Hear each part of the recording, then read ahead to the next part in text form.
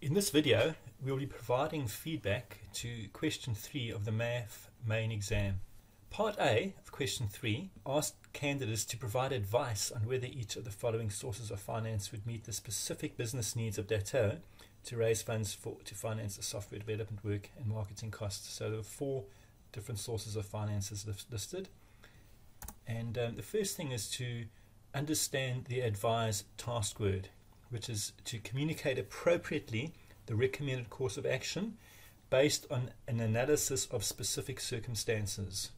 Just describing or defining each source of finance is not the requirement. So let's just look more carefully at the advised task word. The first part is to communicate appropriately the recommended course of action. An answer should state whether or not the specified source of finance should be utilized. And then it needs to be based on analysis of specific circumstances which are provided in the question, in the scenario. So the following is what the answer should take into account: that the finance is needed for the software development work and marketing initiatives, both of which need to begin soon. So the finance is needed pretty quickly. And this investment will be recovered over a 3-year period. And finally, the chief executive wants to retain a controlling interest. So if we look at those, the 4 different sources of finance, we need the finance pretty quickly.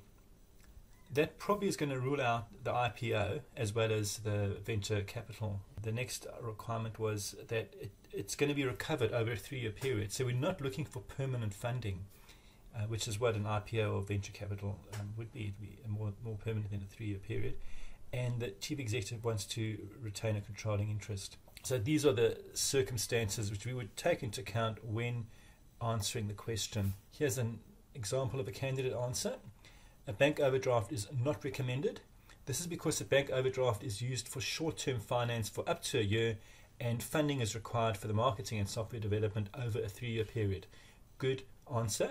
Firstly, it's provided a recommended course of action, and secondly, it's provided a justification based on the specific circumstances mentioned in the scenario. The next answer here is that Datto should take out a bank overdraft as it will help address its cash flow issues.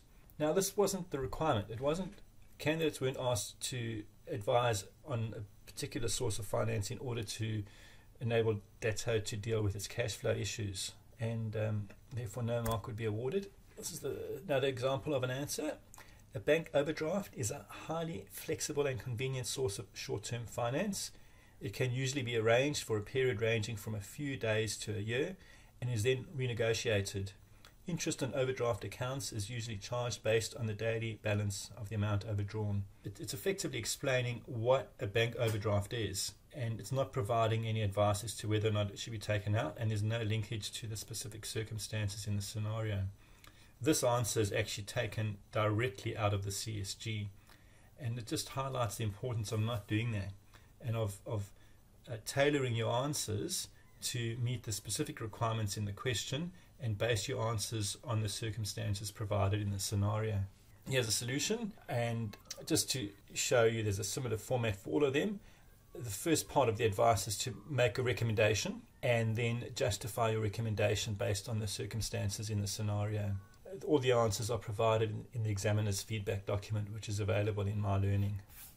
Now, if we can look at part B, little a, the requirement is to analyze the results reflected in the dashboard report, which is provided in the question. Again, let's first look at the definition of the task word. To examine closely, examine something in terms of its parts and show how they are related to each other.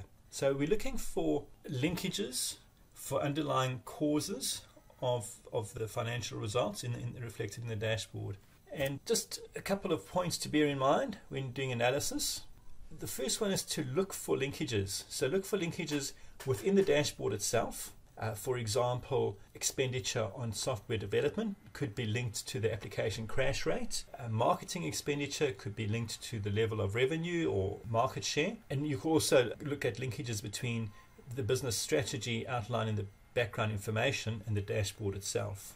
And bear in mind that restating what is already reflected in the dashboard or background information is not analysis. So there would not be a mark for stating that software development costs are 25% below budget and 20% below prior year actual expenditure.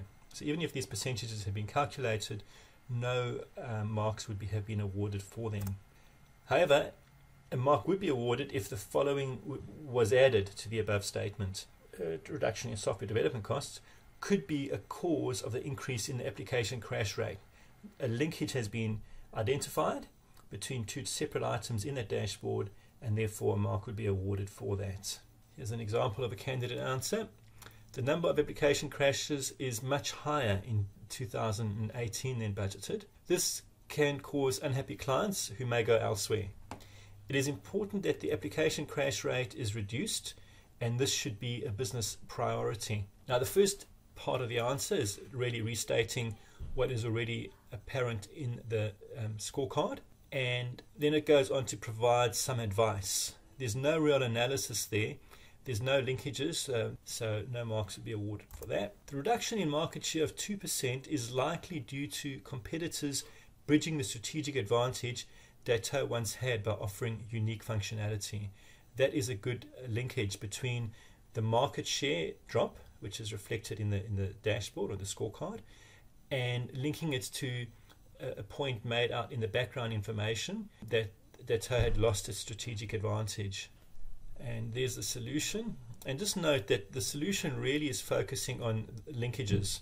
So if we look, for example, at the first one, revenue is below budget, and this has been linked to the lower marketing expenditure. So if you want to pause it, you can pause the video and read through that solution in your own time. Now, part B, little b, the requirement is to evaluate, that's the task word, evaluate, whether the design of the existing dashboard meets the needs of the senior management team. And you're reminded not to design a new dashboard. So we need to evaluate the existing dashboard. So first step is to understand the task word. Determine the value of something, normally with reference to specific criteria. Okay, well, what are we determining the value of? We're determining the value of the dashboard. So we're evaluating the dashboard. And normally with reference to specific criteria. Well, what's the criteria which we're going to use? On what basis will we determine whether or not the dashboard is fit for purpose? And the main criteria would be if the dashboard enables the senior management team to achieve Datto's success factors, which are all clearly laid out in the question. And I've put them here on the next slide. So this is an extract from the question itself. And here's a list of the business success factors. For example, the first one is to expand its customer base, especially into overseas markets. So the scorecard really needs to reflect revenue from local markets and overseas markets separately. And if you look at the second bullet point, it also needs to show the breakdown in revenue between sales to annual license holders as well as to those who subscribe for the monthly cloud software. And if let's just look at the last one now, it's important that Datto manages its cash flow effectively. So we would expect to see cash flow information in that dashboard. Let's look at some answers. The dashboard does not meet the needs of senior management. It could possibly be improved, but it does not show the information they need. So this is a start. A start has been made. A comment has been made that it does not meet the needs of senior management, but reasons need to be provided. And there are a number of reasons which could have been provided to show that the dashboard does not meet the needs of the senior management team. And it's also said that improvements could be improved. So it could have been stated, well, how could it be improved, or what are the weaknesses? That's not a good answer.